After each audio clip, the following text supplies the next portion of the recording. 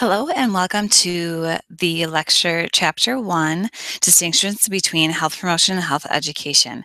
This will be a review of the first chapter of the Introduction to Health Promotion and Behavioral Science in Public Health. First, a brief introduction to the chapter.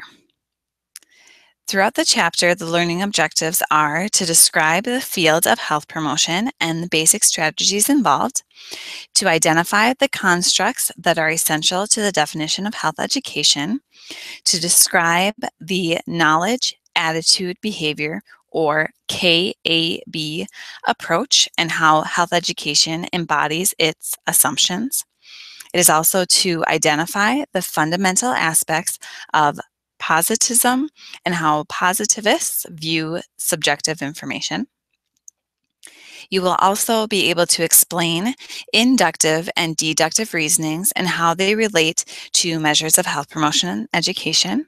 And you will be able to describe the evolution of community involvement in regard to health promotion and education.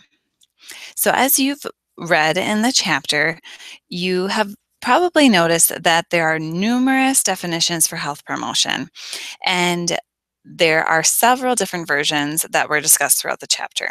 The most widely used definition is from the Ottawa Charter for Health Promotion, and that's from the World Health Organization.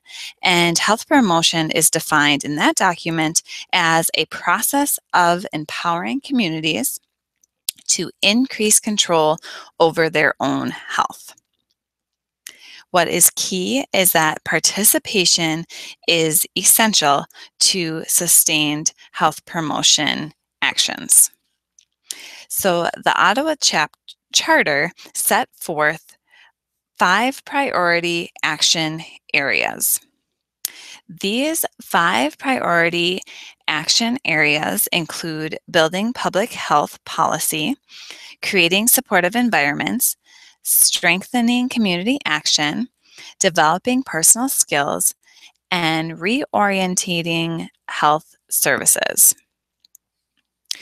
So the World Health Organization goes on to further develop the definition of health promotion through these 5 specific health action areas. The Ottawa Charter suggests that there are 3 basic strategies to promote health. These are enabling and empowering individuals to control their determinants of health. They are advocating for improved essential conditions that affect health, and it's mediating between collaborating with different groups and interests across society.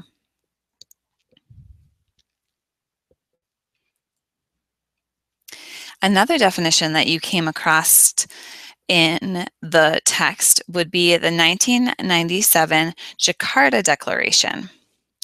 This declaration refined the 5 priorities listed in the WHO document to include promoting social responsibility for health, increasing investments for health and development, expanding partnerships for health promotion, increasing community capacity and empowering the individual, and securing an infrastructure for health promotion. Now, we will talk a lot about the social ecological model and the precede-proceed model. The ecological model of public health talks about the interaction among society as a whole, including our international society. It also talks about the interaction among individuals and their health status, and the many factors in between, including the macro environmental and the micro environmental levels. That ecological model is a spider web of complexity. So looking at society, individuals, and environment. This is reflected, as I mentioned, in the recent popularity of the social ecological models. Now on to health education. How does this fit in with public health?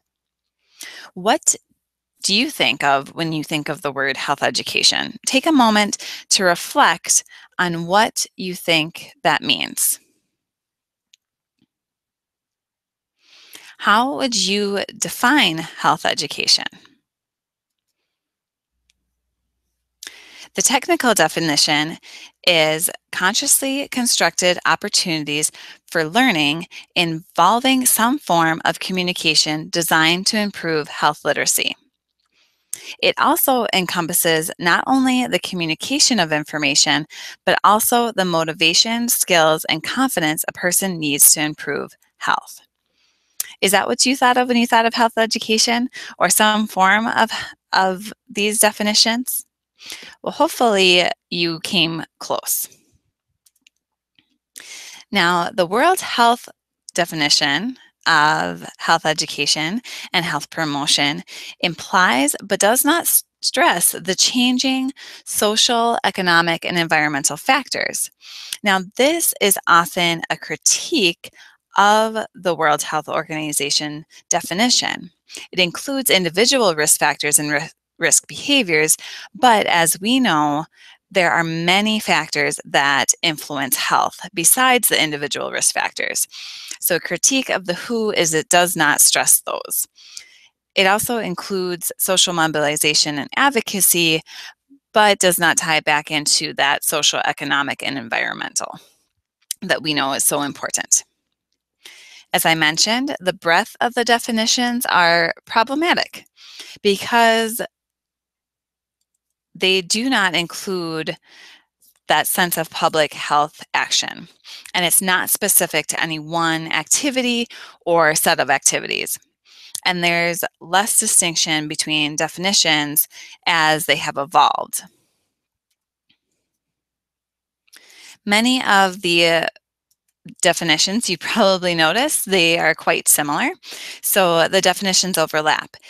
Environmental health and health services management, maternal and child health, and chronic infectious disease prevention and control are all very complex issues, and they have complex definitions, and those definitions overlap, and that can become problematic when you are trying to strictly define a certain concept or idea and create a program plan. So let's take a little look at the different dimensions of the various definitions of health promotion. So dimension number 1 involves health education as embodied by the knowledge, behavior, attitude, or KAB approach to improving public health. Now, this approach is based on the assumption that changing knowledge and attitudes results in risk factor reduction. So it's the knowledge is power, as you often hear, that once you have the knowledge, your attitude and change in attitude, it will result in a behavior change. The emphasis of health education was to modify mental processes in a way that would result in a behavior change. The next part of this piece is positivism. So it's only phenomenon that can be directly related and reliably measured are the area of interest to science. So the cognitive processes not relevant as they are unique to the person experiencing the process.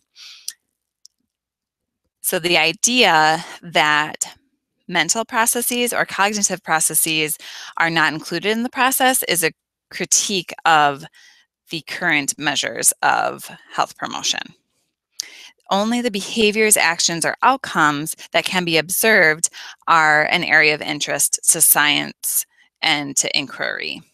So those are what makes my job especially difficult, is we want to take into consideration each individual and their cognitive processes, and yet what only matters is the output or actions or outcomes, not necessarily the thought process of how they get to those outcomes. Now, the consequences of this approach are physical and social. So there's physical and social consequences as well. And if you encounter those physical and social consequences, this will make the behavior more likely if consequences are agreeable, or less likely if consequences are disagreeable.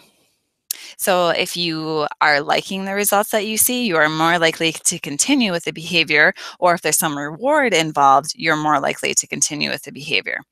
You're less likely to continue with the behavior if the consequences are something that you don't like. The knowledge approach, when combined with consequences, so the KABC approach, accommodates both the mentalistic and positivistic views. And this is an approach that many people use in the world of public health. Now on to a model for understanding physical activity. We'll talk about this in further chapters in depth, but just to give you a sneak peek of what's to come, this has been a particularly challenging area for researchers in health education over the past decade. Now, understanding physical activity is typically measured through self-report, and self-report can not be as accurate as other research methods. Now, some people have used Dr. Tom McKenzie's approach, which is direct observation of active and sedentary behaviors. Now, these are supplemented with different variables such as playground, structure, and leadership of physical education classes. So this is a groundbreaking model that many people can use to understand physical activity. Now, it's not always realistic for researchers to be able to use this model due to the amount of time that direct observation may take. Now on to Dimension 2. Dimension 2 is also inclusive of the WHO model, and this technique refers to deductive versus inductive reasoning. So the health behavior field has tended to approach community health promotion through the application of one or more specific psychological or pedagogical theories, such as the health belief model. These health belief and health behavior theories have evolved over years of research and tend to be contextualized within a worldview or model of the human condition in order to structure health promotion or health education. One of these theories is the process that involves a model of logic, referred to as deductive reasoning, whereby one starts with such models or worldview and works down to specific examples of this application. So this is one of the health behavior fields that we use is deductive versus inductive reasoning. So as I mentioned, deductive reasoning is theories worked down to specific examples and applications. Inductive reasoning talks about the experiences and observations which can then be developed into a conceptual model. A little bit more about inductive reasoning. It's represented in a variety of efforts. For example, a time series methodology, which includes behaviors that are defined in observations taken over a long period of time at regular intervals. And inductive reasoning is used in the fields of anthropology and marketing with focus groups and interviews. And it may be misleading to define health promotion as an academic discipline because of some of the ways that it's represented in the field. We're working to change that through producing and connecting with other majors in the field, but it's a critique of health promotion that some of the scientific-based methods are not used as frequently in the field. Now on to another dimension. Dimension number 3, community as a recipient or active participant. So being able to build on successful social change requires a view of the community as a partner in this effort. So within traditional public health, including what has been defined as health education, individuals and communities have been looked at largely as passive participants in the health promotion process.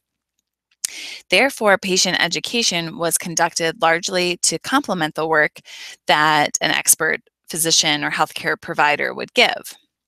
Over time, the WHO has defined health education and health promotion and the concept of community health as increasingly active and needing active involvement of the community in its own health challenges and advocacy for community improvement and social justice.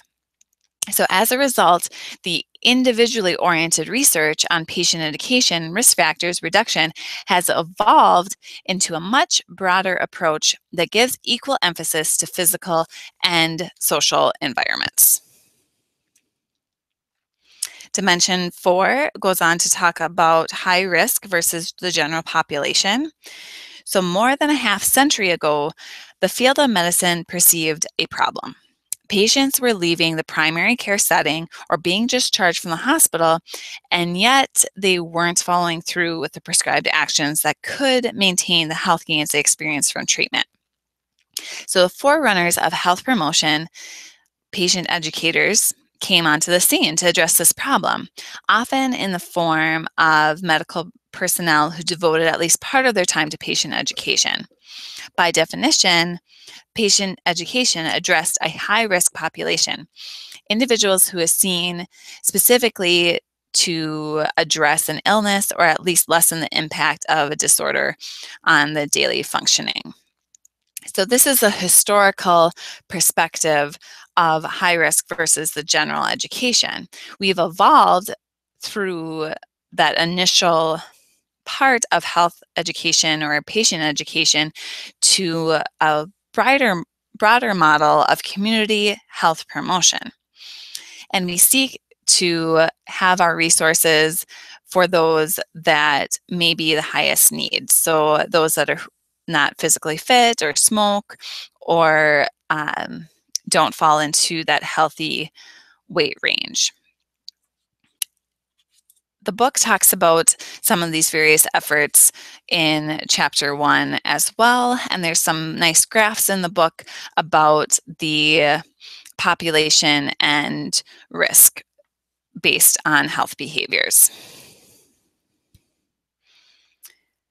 One example of the high risk versus general population would be the National High Blood Pressure Education Campaign. Now, this was conducted in the 1970s, and it was determined that individuals with dangerously high blood pressure were not getting proper care. So the National Institutes of Health launched a nationwide effort to bring the high blood pressure patients and physicians together.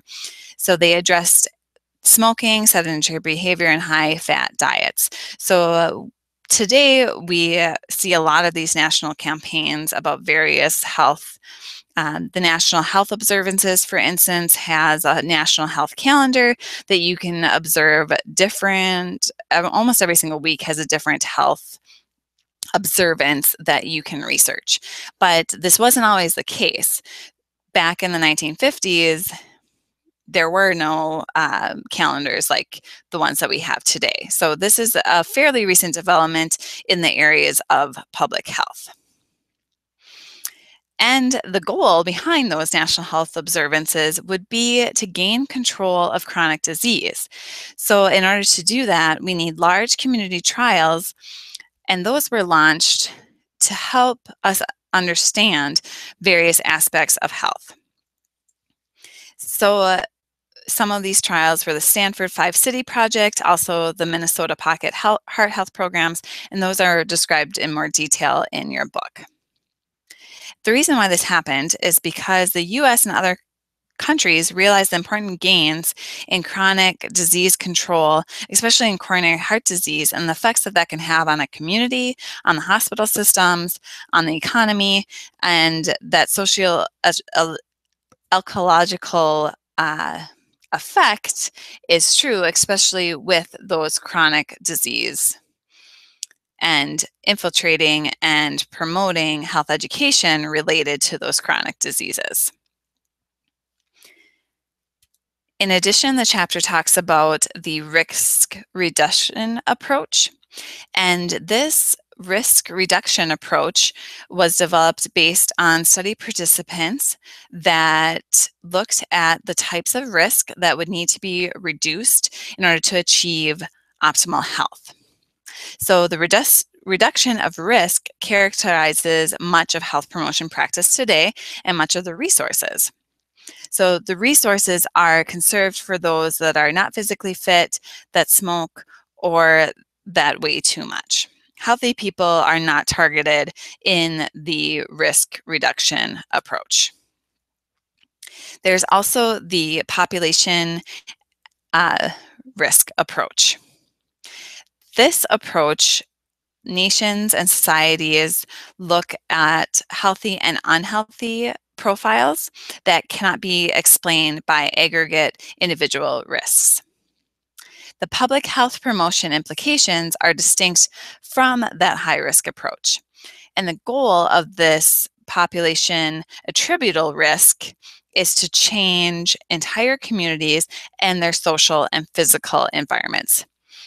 You may recognize some of those social ecological factors when you're thinking about this definition of the PAR. Now, another public health measure that's been looked at over time is HIV and AIDS prevention.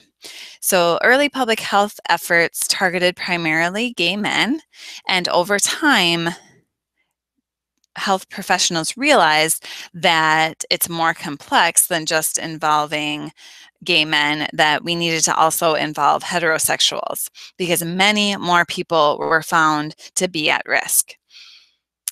Back when HIV and AIDS was first discovered, there was a lot of misconceptions about HIV and AIDS, and a lot of work has been done to help decrease the stigma and also to aggressively control HIV and AIDS, such as providing education, promoting condom use, and promoting proper testing of STIs, HIV, and AIDS. So the target now is everyone instead of just being one specific group of people. Now on to another dimension of public health: Western culture versus traditional values versus universalism. Health promotion research is often done by Western academics and officials. People, much like myself, are doing research. However, our worldview is very focused. We can take research from the people that are around us. So oftentimes it is white, Caucasian males of college age that participate in these studies. And this is due to limited financial resources of non-Western countries. So oftentimes the approach that we're taking and the information we gather about approaches we should take are based off of a very select group of people. This is very unfortunate because the results that we have may not be transferable to other populations. And we are unable to examine the degree that American society and cultural influences have on public health approaches. So most health behavior theories are developed, like I said, based on this Western perception and may not be able to integrate into other cultures. Now on to social change impacting health behavior. So on your screen, there's various social movements that have happened over the past years. The first is Social Security, which was developed in the 1930s. And this is really a hot topic right now, especially considering that Social Security might run out or not be available for future generations. And that impact might mean less access to resources due to the fact that there's less funds available for older generations once they retire. Also, the GI Bill in the 1940s, this helps promote education for veterans, which was a very good thing and helped promote and get a lot of people into schools. Also in the 1950s, what happened was the desegregation of schools and public places. So there was no longer the white-only schools or the black-only schools. They were integrated, blacks and whites were integrated together in the 1950s. Medicare, Medicaid, and Head Start were developed in the 1960s, and those are supplemental programs for low-income or people with certain chronic conditions that you can qualify for. If you don't qualify for the age, you might qualify for aid based on your medical status. Now, all of these programs were developed and are still part of our day-to-day lives. They also have reciprocating consequences and social changes that impact those health behaviors. So I want you to just think about how policy can affect health. So access to healthcare, for instance, how does that impact health?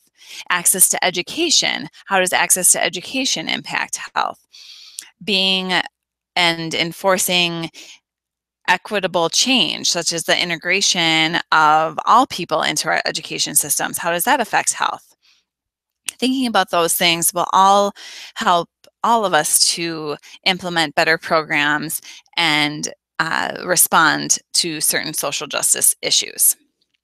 Recently, there's been certain political trends, and those political trends also influence our health behavior and influence our ability to do our jobs as health promoters. So the more conservative political trends have widened the gap between the rich and the poor. So there also, with this gap widening, is a diminished sense of collective responsibility for health, education, and the welfare of all people. So certain political parties have aligned themselves to certain political issues, and without getting too much into the politics, there is a sense of collective responsibility with certain political agendas, and there's a diminished sense of collective responsibility with other political agendas. So us as health professionals need to be aware of what those political agendas and trends are so that we can support candidates that will help further our cause and help the collective overall. And also, healthcare reform is not as robust as what is needed, and that is also going to greatly affect our jobs in the future.